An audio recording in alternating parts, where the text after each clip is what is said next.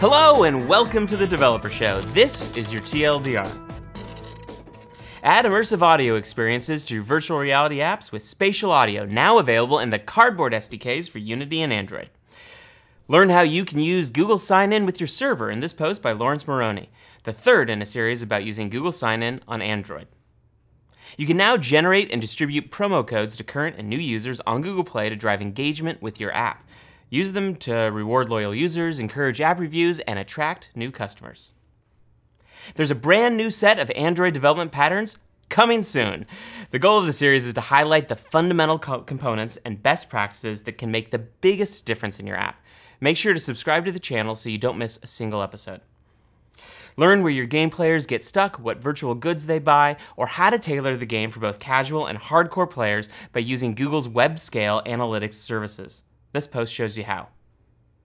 We're not just videos. Check out all the helpful written content on the Google Developers Medium publication written by engineers for engineers.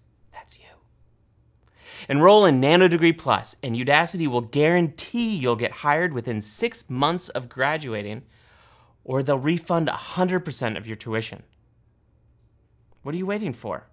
It's time to start that career today. And you know what? Sebastian Thrun and Peter Lubbers are in the other room right now doing a Twitter Q&A. Do you want to crash it? No, I do.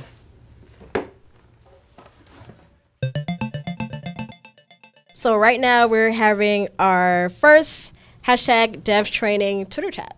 I let everyone know that they can jump in, they can ask questions. So now I'm going to put in question 1. Technology is a global opportunity. What does this mean for potential developers?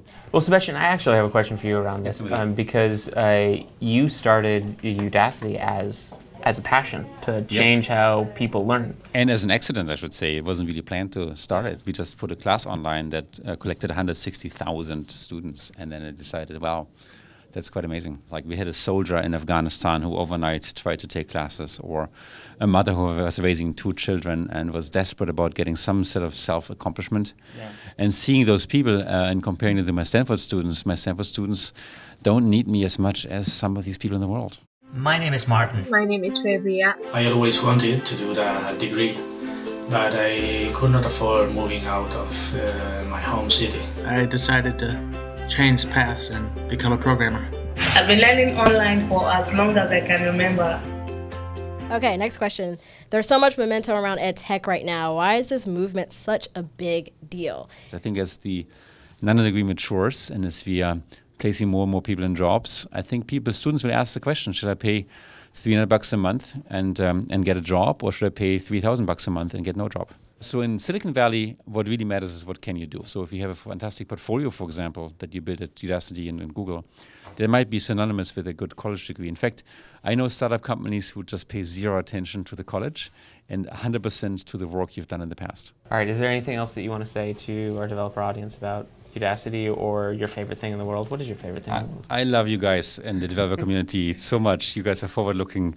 You understand where the future is going. You're part of the fastest growing technology in the universe ever, which is called Android. And keep it up. Keep learning. Stay humble and hungry. Thanks, Sebastian. Well, that was fun. Have a question for somebody hanging out at the Googleplex? Let us know in the comments or with the hashtag AskDevShow. Oh, and don't forget to subscribe for more of the Developer Show every week. I'm Timothy Jordan, and this is DevLife. Hey, Wayne, could you push that branch to the GitHub repository so I can test it? Yeah, sure, I'll take care of it. Great.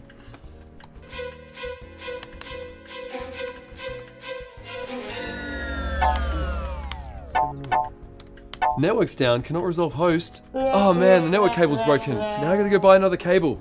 Okay, Google, get directions to the nearest electronics store.